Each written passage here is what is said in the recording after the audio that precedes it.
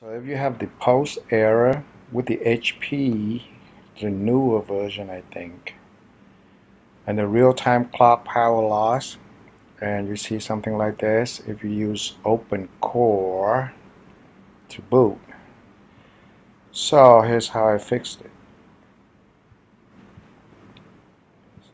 I tried the patch on the ACPI, it didn't work. Okay?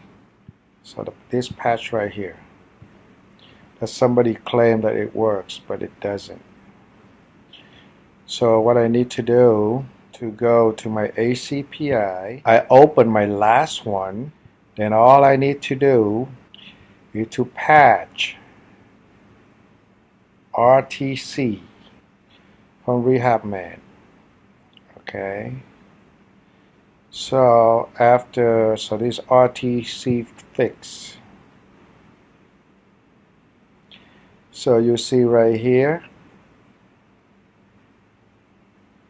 it's just a change right there. That's all. There's one change only.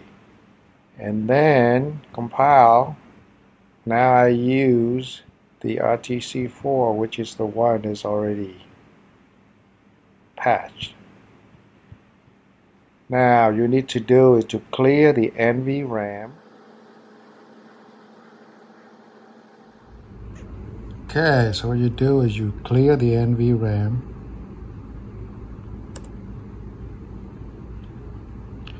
So when you clear the NVRAM, it will default to boot camp. And if you want it to go back to this one again, you hit Control Enter at this one here. So let's do that. Control Enter.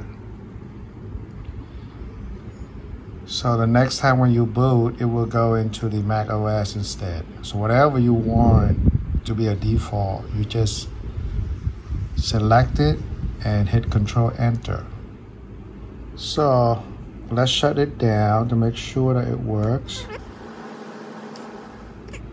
Okay, so if it works, then when you turn it on, even it's off, it will not go into that ugly screen anymore. And then it should go to the default Mac OS.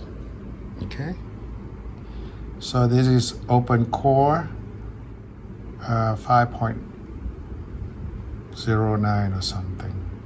It's not 6 yet, 5.9. So to me, if it works, don't fix it.